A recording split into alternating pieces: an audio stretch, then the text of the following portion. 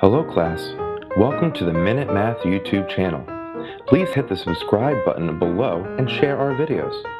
You can also find great math content and links to all of our videos at www.minutemathtutor.com. Alright now, enjoy the lesson. Hi, I'm Sean Gannon, and this is Minute Math, and today we're learning about similar figure word problems. Answer each question and round your answer to the nearest whole number. If I was given this problem, a telephone booth that is 8 feet tall casts a shadow that is 4 feet long. Find the height of the lawn ornament that casts a 2-foot shadow. So, let's go draw a picture. We got a telephone booth right here, okay?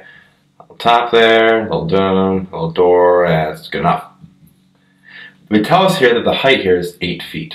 All right, we got 8-foot height, and its shadow length, right, with the little shadow there, is 4 feet. So the shadow length is 4 foot long. Now, they say we have a little lawn ornament. Make a little rectangle. I don't know what it looks like, what type it is. But they said this lawn ornament casts a 2-foot shadow.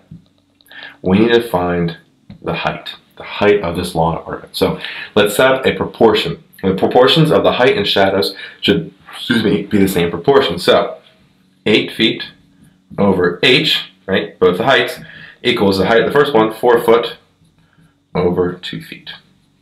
And now let's solve for that h. We cross multiply here. 8 times 2 equals 4 times h. We divide both sides by 4. This gives us h by itself. And 8 times 2 divided by 4 is 4 feet. And so my final answer here is just 4 feet for the height of the lawn ornament. Quick recap, we're given a question. A telephone booth that is 8 feet tall casts a shadow that is 4 feet long. Find the height of the lawn ornament that casts a 2-foot shadow. Well, we drew a picture diagram, and then we set up a proportion with what we were given. We found the missing variable using algebra and got the final answer to be 4 feet. Hi, I'm Sean Gannon, the creator of Minute Math. And if you like this video, please hit the like button that's right there. If you have a mathematical question, just add it to the comment section below. And lastly, if you want to see more videos just like this one, hit subscribe. It's right there.